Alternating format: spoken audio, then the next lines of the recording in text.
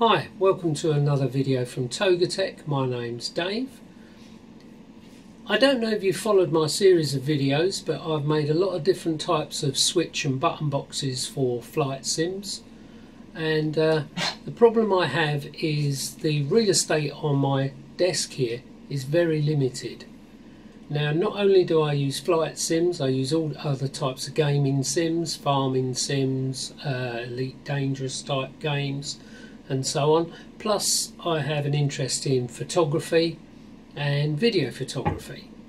So I've been researching to try and find a button box that I can use for all these applications, for simulators, for Photoshop, Lightroom, for music type programs as well, for music editing, and I found this. This is the X Touch Mini, Behringer X Touch Mini. So let's take a look inside, see what we've got.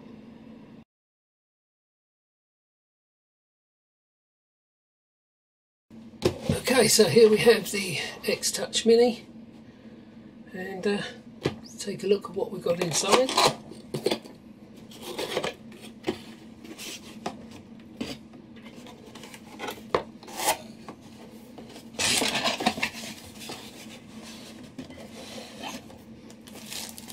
Start off with some instructions.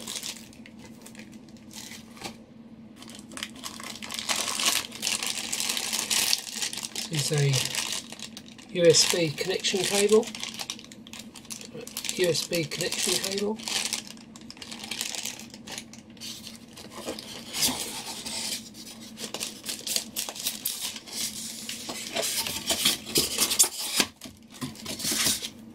And there's the unit itself.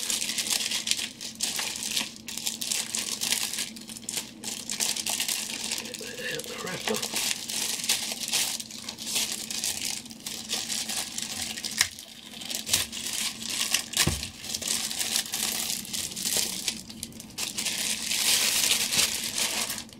There it is, the Behringer X Touch Mini.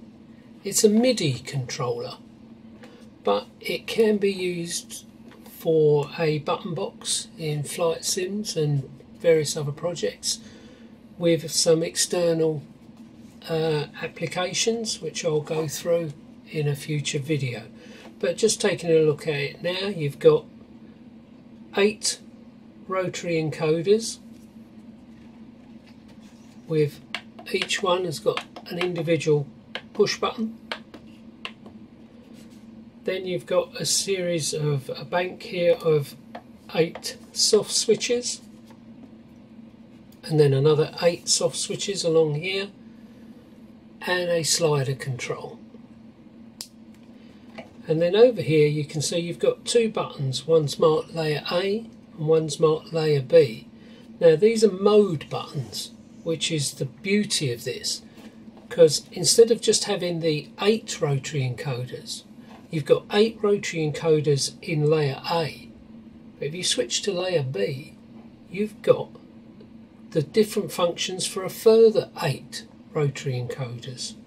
So each one of these rotary encoders can do 2 functions. So that's giving you a total of 16 rotary encoders, each with individual push buttons.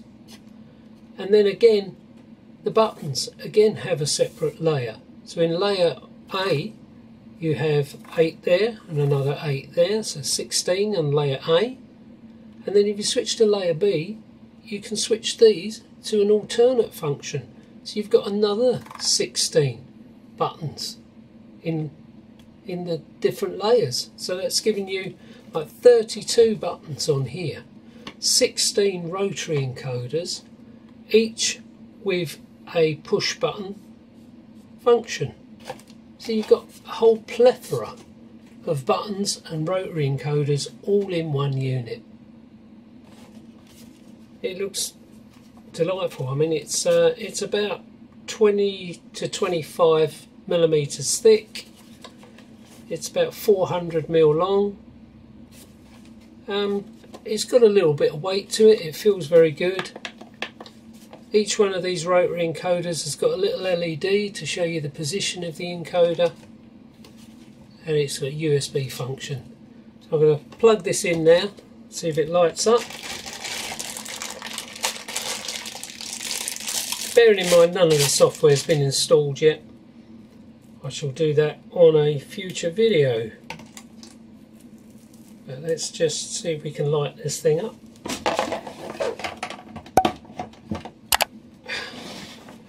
And the PC will probably recognise it straight off. So it comes. Now the PC's just kicked in saying setting up your device. We're setting up X Touch Mini, so it's recognised it already. Now this is a Midi device. As I said, it's a Midi device. It's designed for audio, but with some applications you can add to it. One is called Lorbe's Axis and O's. We can change this into a flight sim button box. See if any, you can just about, I don't know if you can see that, you can just about make out the LEDs are lighting up. You'll see a bit of flickering, but that's due to the shutter speed on the camera. But as you turn the LEDs, as you turn the encoders, the LEDs light up to show you their position. And you can actually change this sequence to a single bar, to a fan, to a spread. All of that's done in the X Touch Mini editing software. Again, you can reprogram all these functions of the encoders and the buttons. For that there, I paid £53 on Amazon, not sponsored by anybody, but just to let you know, that gives you all of these functions. As I say, you've got 2 layers, so you've got 8 rotary encoders with push functions and 16 soft keys on each layer.